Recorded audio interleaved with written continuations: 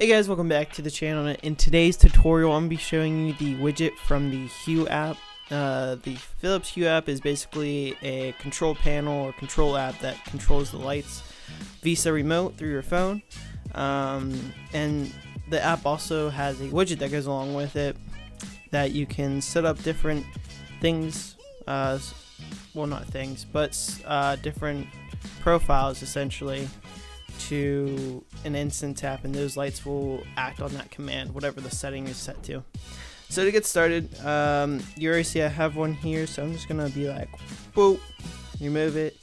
And for Android at least, I'm not sure how iPhone works, you hold it down on your screen and then go to widgets. And then from widgets, you want to scroll over a little bit to where it says Hue large.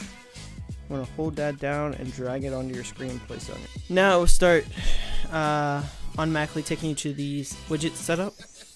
From there you want to go to create a widget, and you can name this widget. So I'm just going to name it office.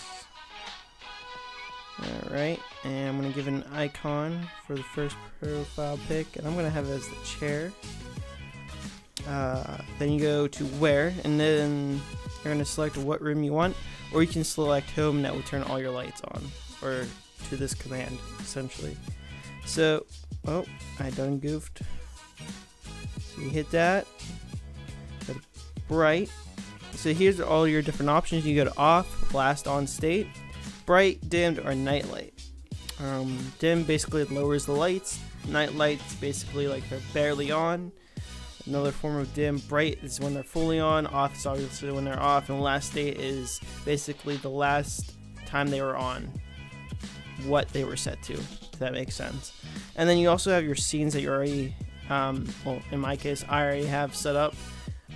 You can set that up through the app itself. If you guys want a review or a tutorial on that app itself, let me know down in the comments. But anyways, these are also light recipes. I'm not sure really what these do. These might be different patterns for all I know that the RGB lights interact with. I have yet to figure it out. But if you guys know, let me know down in the comments, because I'm kind of curious myself. But for this case, I'm gonna do a streaming one. I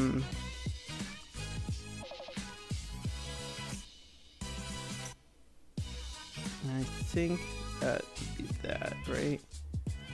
Click check mark. Okay, so the name of the widget is called stream, not the widget itself.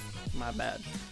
So you go to create another one. So you can create a few of these. I'm gonna go do one that's off, icon.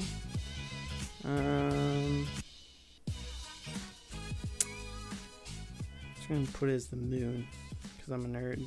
Studio. And for this one, it's going to be off, and that's going to turn all the lights off in the office.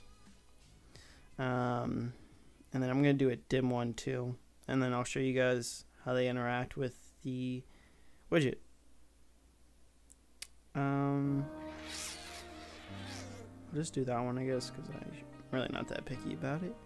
Boom, and we're going to do dimmed and then check mark. Okay, so we got 3 set up. You can go to the max of 4. I'm just gonna do 3 because I'm a nerd. Okay, so the thing to keep in mind is that the widget's gonna interact with everything that's in that group. So in this case, I have my RGB lights that are on my desk behind me and the ceiling lights all in one group. If you were to take the RGB lights out and put them in its own group, then you would have to make a separate widget for that, and that widget would interact with only those lights. Just to keep in mind. So it interacts with every light in that group. So I'm just going to go through all 3 of them. You guys can see that basically what it does. You basically just go to where the widget is on the app and tap on the icon. And you'll see it start to load, and then it does it. So like I said, the reason these didn't turn off because that they're in the same group. So the RGB lights just change different color. So we can get off.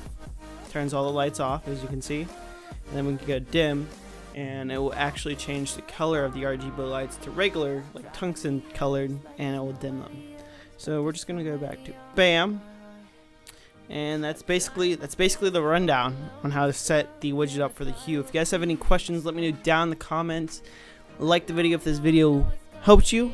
This lets me know that this kind of content is good in helping you guys, and you guys want more of this type of content. And yeah, guys, I'll see you guys next Tutorial Tuesday. Thank you for watching.